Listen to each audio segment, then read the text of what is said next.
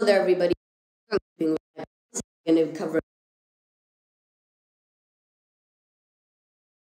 It's our first Netflix licensed Lego set, and I hope it continues. But anyway, this set is called the Upside Down. It will retail for $200, and it was revealed yesterday, so I'm a day late to the news. But it's already out. Yeah, for VIPs, you can already purchase it as of today. This set is phenomenal. Just look at that architecture. So the top is from our world, the bottom is from the Upside Down. I love the contrast. Like the top is so bright and nice, and then the bottom is dark with blue. And either of the trees that can hold this build up is amazing. Figures can stay, the truck can stay. It's just so cool how this whole thing can flip. I can't wait to see the build if I do get this set. Anyway, the back isn't covered up, which is good to keep the price down, and you can actually play in it. It has the Upside Down as well, and it just looks so cool, and the architecture is phenomenal. Here is from our world, a bedroom, which looks super cool. We got the shark poster right there. Here is from the Upside Down. I'm just starting to watch the show, so I don't know any of the references. Here is from our dimension again, right there with the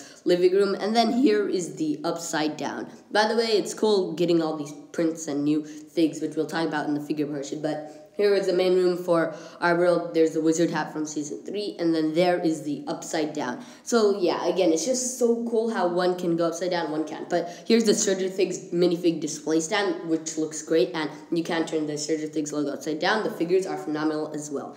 But yeah, that's it for this video. I hope you liked it, and if you did, please subscribe, leave a comment down below, and I'll talk to you again soon. Bye.